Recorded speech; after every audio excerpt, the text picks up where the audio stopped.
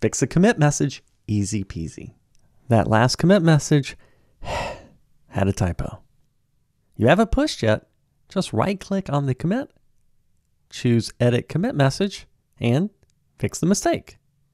Now your commit history passes the spell checker.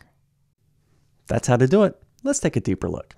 This is my development life. I finally wrap up a big pile of work, go to do a commit, and in the rush of victory, make a spelling error, which I spot just as I finish clicking commit.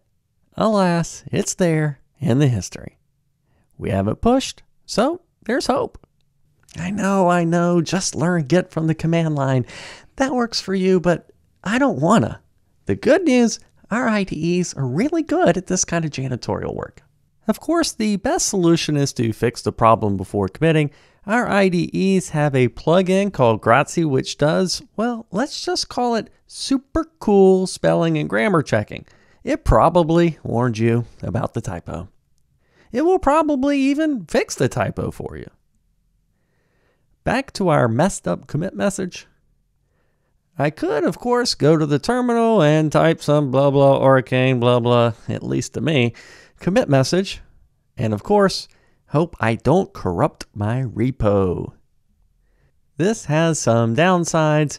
Go to the command line, type something a little obscure, possibly get something wrong, and get no help from the spell checker.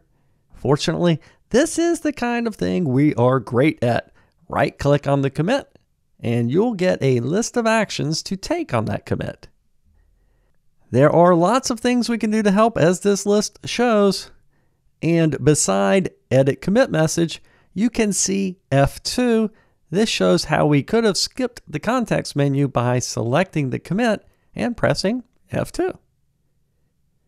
We'll select that option and be prompted with a dialog to edit the commit. The existing commit message is there. We can see there's a warning about the typo. We mouse over for more detail. This is the Grazie plugin helping us again.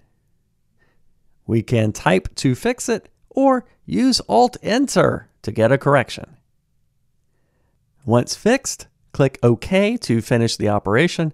You now see the commit history with the fixed commit message. And that's how easy it is to edit a messed up commit message. No repos were harmed in the making of this video.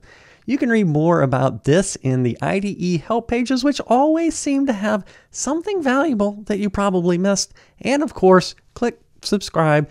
This is a great tip. There are more just like it. And don't forget to visit this tip in the guide where we help you learn your tools developer to developer. Thanks for watching.